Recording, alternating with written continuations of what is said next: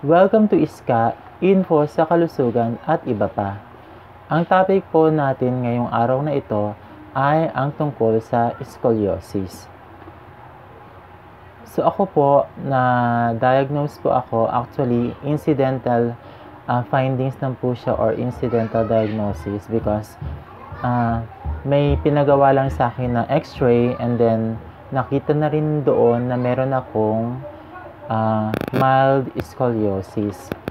So, ano po ba itong scoliosis? According to mayoclinic.com, scoliosis is a sideways curvature of the spine that occurs most often during the growth spurt just before puberty. The cause of most scoliosis is unknown. Most cases of scoliosis are mild, but some children develop spine deformities that continue to get more severe as they grow. Severe scoliosis can be disabling, and especially severe spinal curve can reduce the amount of space within chest, makes it difficult for lungs to function properly. So, yun nga nung nabanggit ko kanina, bale na diagnose ako, actually incidental findings lang siya because may pinagawa lang sa aking x-ray, and then yung naging every year pinapa-x-ray na ako ng orthopedic doctor ko para lang ma-monitor. By the way, yung kapag sa mga ganitong cases like scoliosis, yung doctor nga pala na pupuntahan nyo ay isang orthopedic doctor. Kasi sila yung mga doktor na nangangalaga or nag-handle ng mga case regarding sa mga sakit sa buto. So, every year, pinapagawa na sa akin ng orthopedic doctor ko yung thoraco, lumbar, sacral, spine, APL view, or anterior, posterior, lateral view.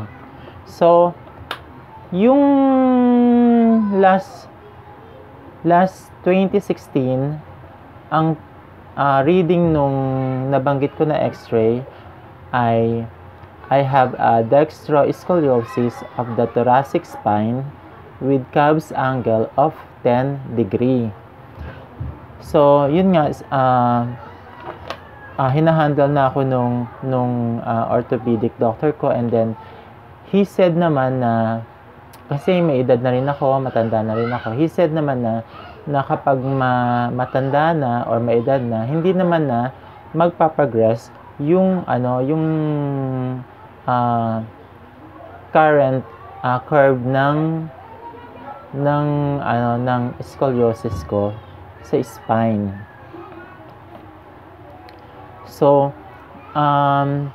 may mga category nga pala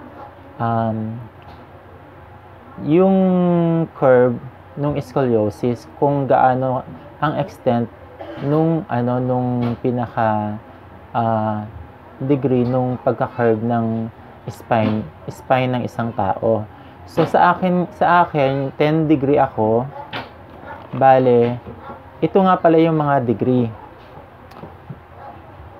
Less than 20 degree, yun po ay nasa category na mild curve scoliosis. So kapag between 25 to 40 degree naman, moderate curve. At kapag less than or more than rather na more than 50 degree, ito po ay tinatawag na or nagpo-fall na sa severe curve. So, ako naman po, since I am 10 degree angle, so nagpo-fall ako sa category na less than 20 degree, which is mild curve. So, yun po ang topic natin, yun po ang naging topic natin ngayong araw na ito, ang scoliosis.